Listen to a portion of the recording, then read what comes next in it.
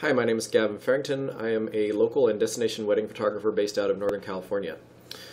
Okay, some of you may occasionally notice that you get what technically is called chromatic aberration, I believe. I'm not a scientist, but that's my understanding.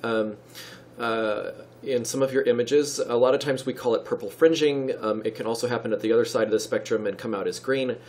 Either way, you can see it here in this image. If you see the highlights of this jovial fellow's plastic wig, shall we call it. If we look a little bit closer here, you can see that there's these purple fringes around the specular highlights on the plastic hair there. I find that really distracting. I don't like it. You can see it a little bit on the edges of the wireframe of the glasses as well. There is a solution for this in Lightroom, and it's pretty cool. I wanted to show it to you. Come down here to the lens corrections panel, go over to the color tab, pick up the eyedropper, and you can eyedrop on this purple area. And you'll know that it's ready to eyedrop because the eyedropper will change color. You see here the eyedropper is filled with white, and as I move closer to the purple edge there, it shifts to purple. That's the indicator that Lightroom's saying, hey, I see some purple that we can defringe. Go ahead and click.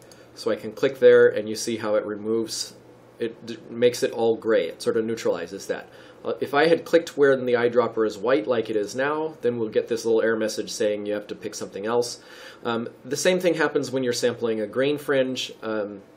Anyhow, there you go. So, one thing to watch out for, however, is when you're doing this in photographs of humans, especially in the purple spectrum, Lightroom will occasionally pick up part of the skin tone as something to gray out and remove. Obviously that's not good. We don't like these little blocks of gray along the chin, this stripe of gray along the collar line there. So what we can do to fix that is come over here where it's to where it says purple hue. You can grab this slider on the end and just pull it in until the skin tone comes back. And there we just got it. Did you see that change? If I go back out a little bit, there the gray comes back along the neckline. If we slide it in, the gray disappears. And yet, look up here.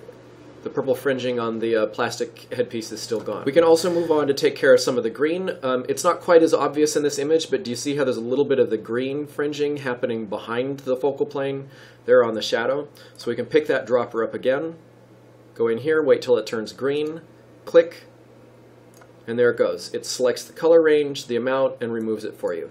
Fortunately with green, it's very unlikely that that's going to impact anybody's skin tone, so you don't have to check around the rest of the image quite as much.